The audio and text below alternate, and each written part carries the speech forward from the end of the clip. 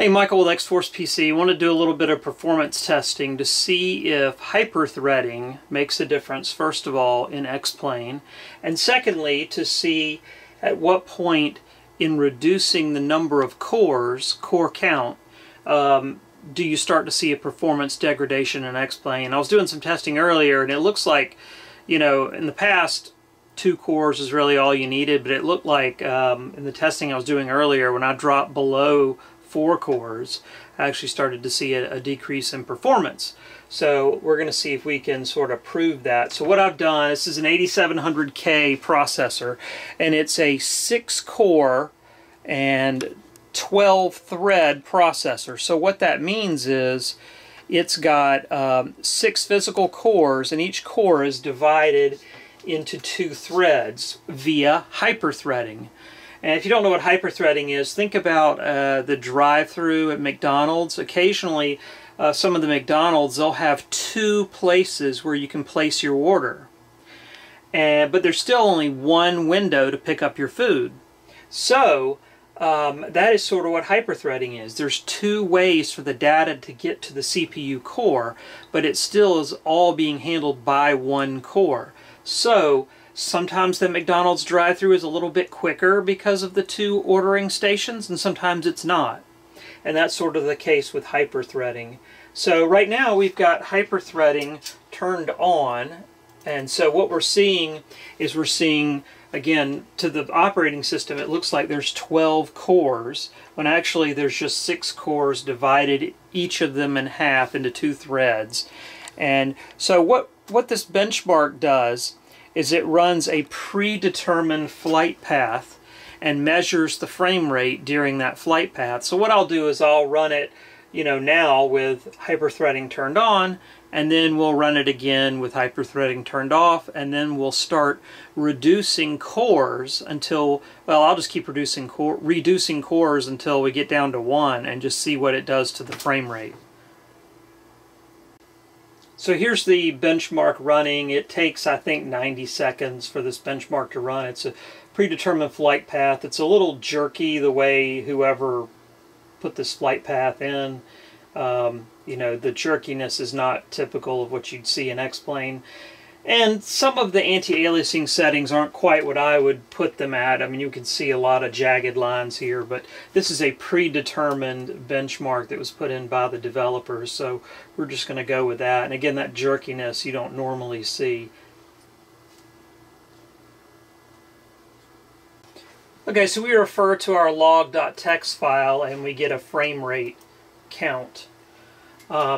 And so now we're going to reboot and go into the BIOS, and I'm going to change, and this time I'm going to turn off hyperthreading, which is that technology that splits each core into 2 individual threads.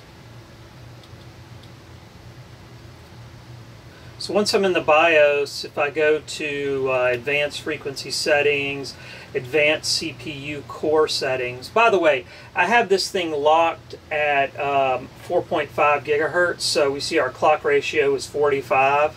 I've also set the Windows power profile to high performance. That way, even if the CPU is not heavily loaded, it's just going to stay at 4.5 gigahertz regardless. And so we're going to keep the same 4.5 gigahertz clock through the entire testing process.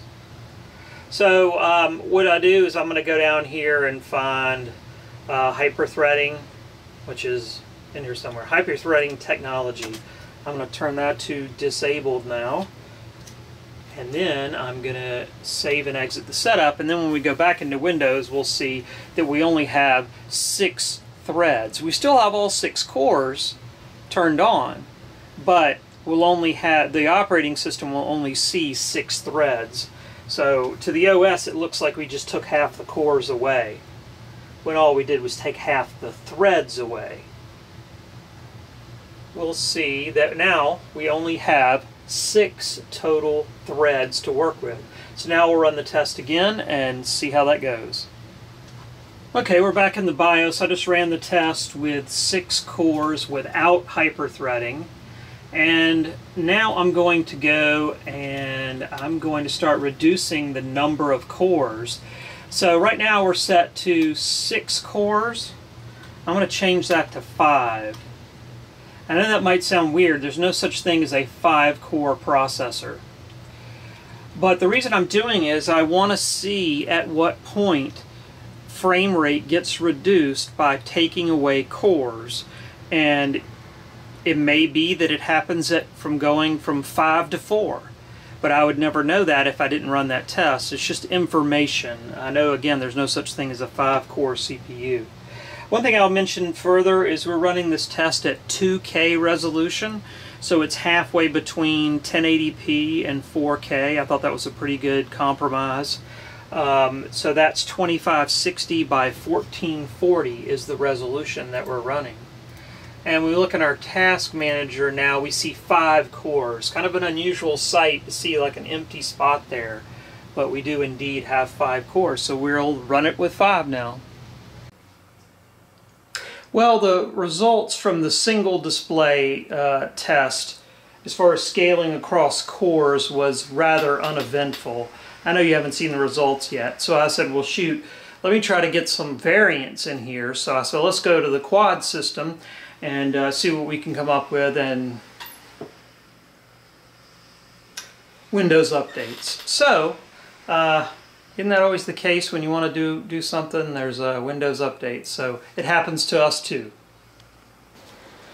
Okay, so I'm back. We finally got the Windows updates done. We've updated X-Plane. So what I'm going to do is I'm going to hope, first of all, that the number of cores matters more when you're running individual windows of X-Plane. So we have 1, 2, 3, 4 separate discrete windows of X-Plane. We're only running X-Plane once, but again, it's 4 individual windows. You can sort of see what our processor is doing right now, but we've got 6 cores plus hyperthreading, and that's why you see 12 boxes there. So I'm going to run through all of the tests again and see if having more cores matters. It's the same processor, it's an 8700K, but in this case we're running it at 4.9 gigahertz because I have delidded this processor, and I've been able to bump it up to about 4.9 gigahertz. So all of them we run at the same clock speed. All we'll be doing is taking away hyperthreading and taking away processing cores, just like we did on the single display test. Okay, so hooking up and working with the quad screen package unfortunately did not have better results for multi-core scaling for X-Plane. I'll put the numbers up first though for our single display test. And I'll remind you that was done at 2560 by 1440, which is 2K. So somewhere between 1080p and 4K. And as you'll see, we really didn't see any performance degradation until we got down to dual core or 2 cores. Then we saw a little bit of a drop. But once I added hyperthreading back to that dual core, remember what hyperthreading is, it actually brought the performance back up. What I was seeing when running only 2 cores was X-Plane was slowing down periodically because some of the other system processes, like the anti-malware service and all kinds of different services that run in the background, were demanding just a little bit of the CPU time. And since we only had 2 cores, it would occasionally cause a drop in performance on the dual core. One thing I'll mention too that I have not mentioned to this point is this is plain vanilla X-Plane. There is this is a built-in plane we're using, no add-on scenery, no plug-ins, no nothing, just 4 individual windows of X-Plane, and then of course on the single display one, 1 window of X-Plane. As far as the version of X-Plane, it's the latest as of today, which is 11.20R4. Now we went over to the quad screen and hoped to see more variance between, you know, 6, 3, 5, however many cores, and unfortunately it was sort of more of the same. We didn't really see much variance at all until I got down to dual core or 2 cores. And once I let all the other system processes kind of settle out, all the things that start up with Windows, the frame rate came back up to almost the same as the 6-core did. And then adding hyperthreading to the dual core didn't really seem to make much of a difference. So unfortunately what we're seeing here is, once again, cores, for most people, the number of cores don't matter. When you get the quad core is fine.